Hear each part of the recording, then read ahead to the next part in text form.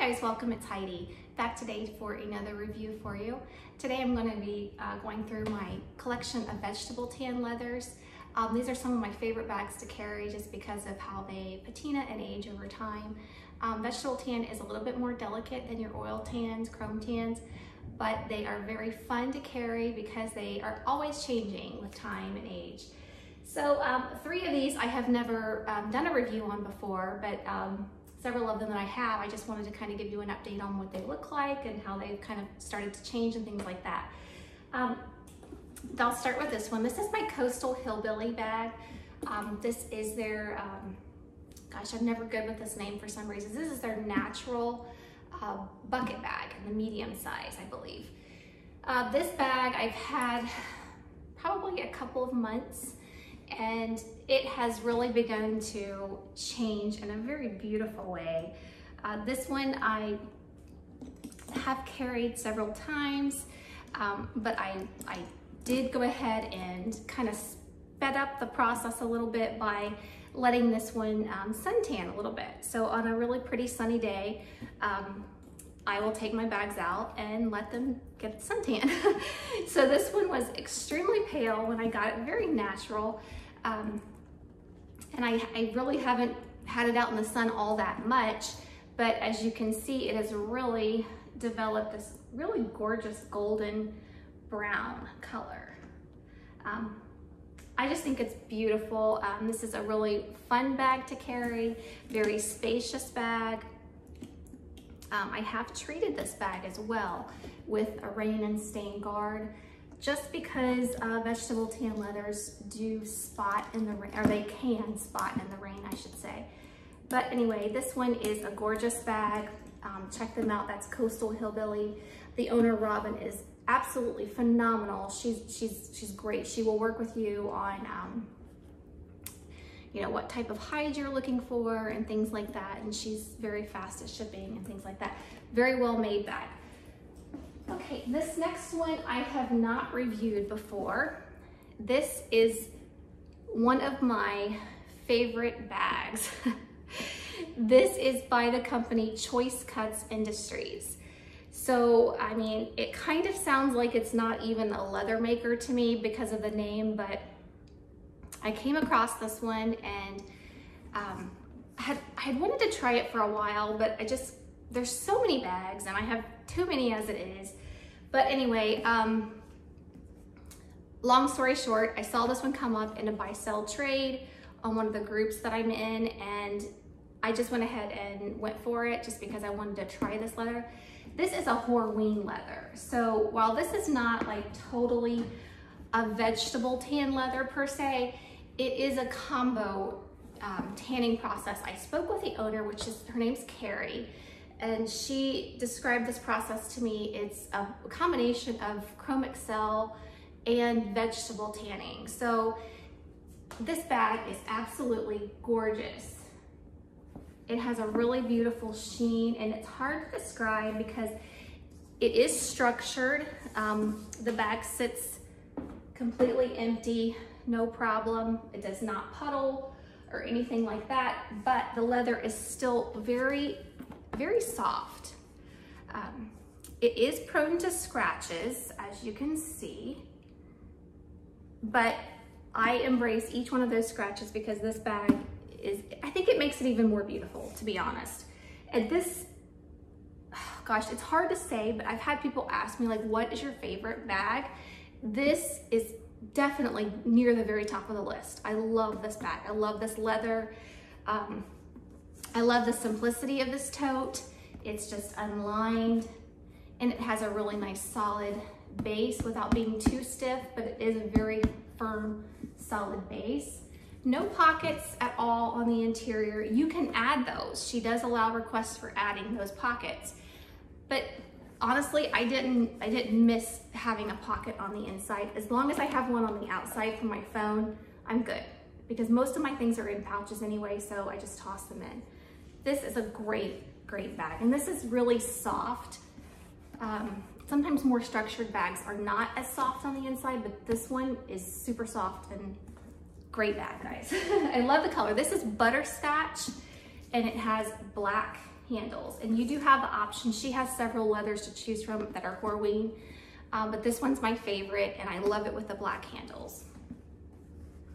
And I'm trying to be brief, but I wanted to kind of, I don't know, I wanted to give more details on that one because I haven't reviewed that one before. This next one is my day bag by Juliette Rose. This is completely vegetable tanned leather, and this is in the color beige. This is a very natural leather, so I'm going to be very delicate, or I'm going to be very careful with this delicate leather, I should say. I have treated it with apple, rain, and stain guard because I can tell that it would probably spot in the rain.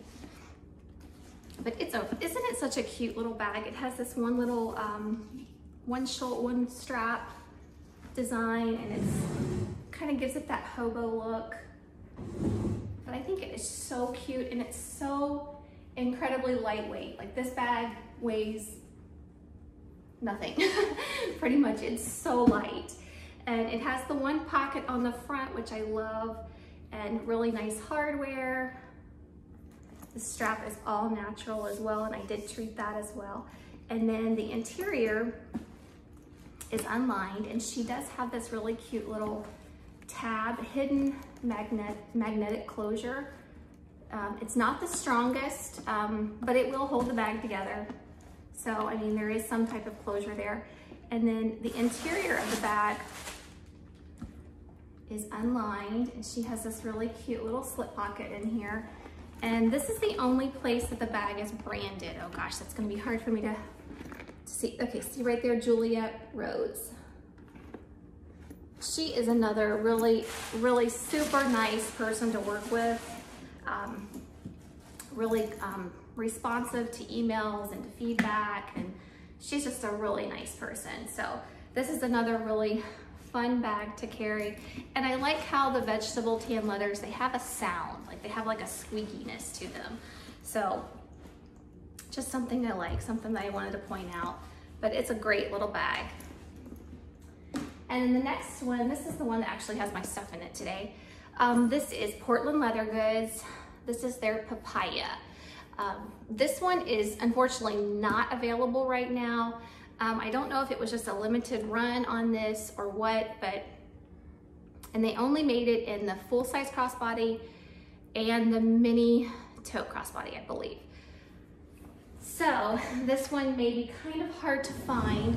I bought this one off of Poshmark, and I've just really enjoyed carrying this. This is while it's similar to their other bags, it's different because it is a vegetable tanned bag.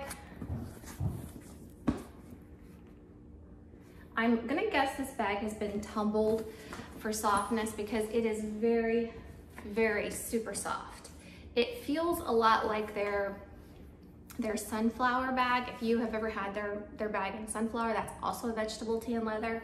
So it feels similar to that. And then it is crossbody as well, which I don't usually use these bags crossbody just because they are so big, and I think they're just too big to crossbody for me. So I just use it by the double handles as a shoulder bag. This is a really nice, comfy, fun bag to carry, and I did treat this one with the apple and rain guard, apple care, rain guard, protection spray as well, just because it is vegetable tanned. And the interior, I'll show you the interior really quickly. It is a really nice, I would describe this as a burnt orange. It's not like a bright orange, and I'm trying to see if it's reading pretty close to the color that it truly is. Maybe just a tad darker, tad lighter in there, a tad darker in real life. But it definitely pulls some browns too. I think it's a really great fall bag. So that's why I started to go ahead and carry it now. But the interior does have one pocket, and it has the logo there on the pocket. Super, super soft suede lining, unlined, I should say, the natural side of the interior. And That's a fun bag, great bag to carry. So look that one up. You can find these on Mercari and Poshmark, and they very well may bring it back. I don't know for sure. Okay, and that leads me to bags that I've already done in another video, but I will quickly show you these bags. This is my Dooney and Bourke Florentine Hattie, and you can see that it has a really nice sheen going on.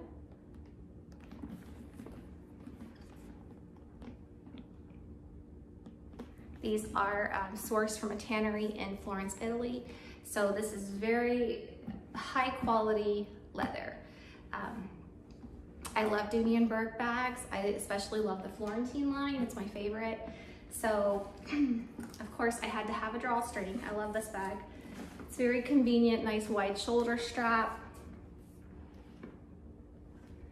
I don't carry these a whole lot just because I don't know, I feel like, and there again, I know I mentioned this before, I try to preserve my bags, but I have carried this, so, and I absolutely will probably keep this one in my collection because it's a great bag, and I'm really happy with the hide because sometimes the Florentine bags can be more textured, more pebbled, and I think that one is probably one of the smoothest that I've ever had. So the next one is this Dooney and Bourke Florentine Zip Pod backpack, and I've reviewed this in another video, so I won't go into great detail with this one, but you can see that it's a pretty smooth Florentine as well. It has not developed a patina yet, just because it's new, so it will darken with age and get that really nice sheen as well. So this is a great little backpack. I mean, it's small, but it holds quite a bit. And then lastly, I'll show you this one. This is my Bristol. This is Dooney and Bourke Florentine and natural as well. And this one I bought new with tags on eBay, but it has already developed a patina. Not because it was carried. I mean, I just believe that's just from age and even being exposed to oxygen, artificial light, or natural light, they will begin this process, and it happens quickly. So this one has a really nice patina going as well. And this one has a little bit more texture. I don't know if you can see, but even the little duck has a little bit of texture, but it's pretty smooth. I mean, it's not like a pebbled one, but it does have some slight texture. I love to watch the patina process. I think it's amazing, guys. I do have another one in mind that I'm looking at. Let me know if you've ever tried, I don't know if I'm saying this right, but Monsieur Gabrielle. I like their little bucket bag. That might be one that I try. I definitely won't buy it new because it is very pricey, but I would like to try that bag. And let me know if you've tried it. I saw some YouTube reviews and it just seemed really squeaky and just a really nice leather. So let me know if you guys have tried that. And if you have any questions about any of these bags, or if you'd like to see more details on any of them, I'd be glad to do it. I hope to get another one of these soon. The Juliette Rose, she has a brown available and a black. And then she also has some saddle leathers that are currently sold out, but she said she's looking to restock those soon, and I hope to try one of those because it's a really, really gorgeous brandy colored brown that's I think would really develop a great patina. So anyway, I appreciate you guys for watching, and I hope you have a great day. Thanks.